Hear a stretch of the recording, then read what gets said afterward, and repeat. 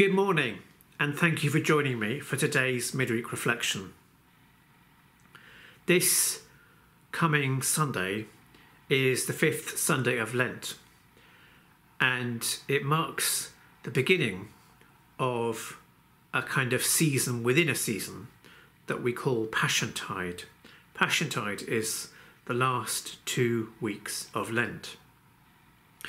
And it's not something that's universally observed across Christianity. The more Protestant strands of the Christian church don't really make anything of Passiontide. But within the Anglo-Catholic tradition and within the Roman Church and within the Eastern Orthodox Church, it is very keenly observed. And its very physical manifestation is there when you go into more Catholic churches, and you'll see all of the crosses, all of the ornaments and all of the pictures in church are completely covered up. They're covered up in purple, which is the colour of Lent.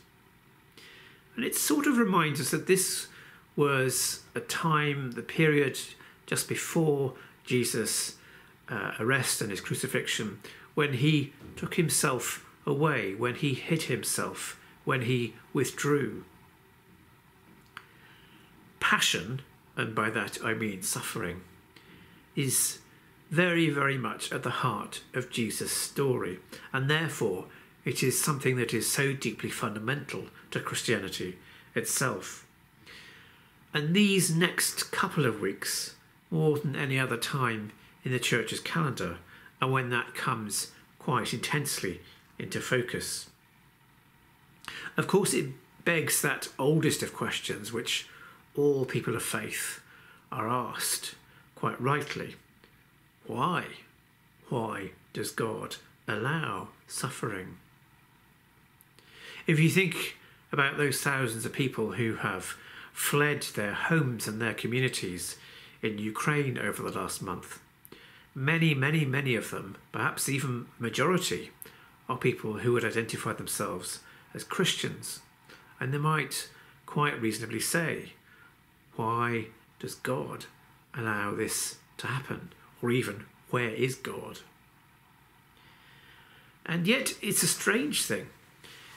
When I was at a point in my life when I was drifted away a bit from Christianity and was searching and was thinking deeply about my place in this world and where does God fit into it, I remember thinking particularly about how Christianity sat alongside the other major faiths of the world, all of which have quite helpful things to say to us. But I remember thinking that there was something profoundly real. There was something really authentic.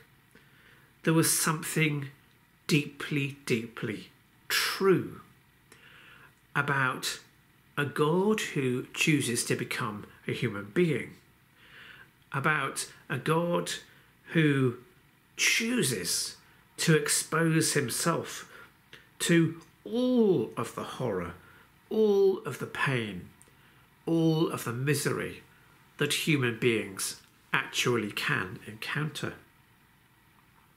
So as we go through these last 2 weeks of Lent, I think I want to say, let's be honest about all of the suffering, all of the pain that we do see around us in this world. But let's also remember that for Christians, suffering really is never the end of the story. I'd like to read to you the poem simply called Passiontide by the writer Sarah Ingle. Take your place, child. Take your full place in the world. You deserve to be here. There's no more to fear. Take your place, child. Show your face. Show your face, child. Show your full face to the world. You deserve to be seen. No more reason to hide. Show your face, child. There's no disgrace. No disgrace, child. No more disgrace in the world. You deserve to stand tall. Speak your truth out for all. There's no disgrace, child. Speak your truth. Speak your truth, child. Speak your whole truth to the world. I was held down and raped. Hand clamped hard on my face. Speak your truth, child. Breathe your breath. Breathe your breath, child.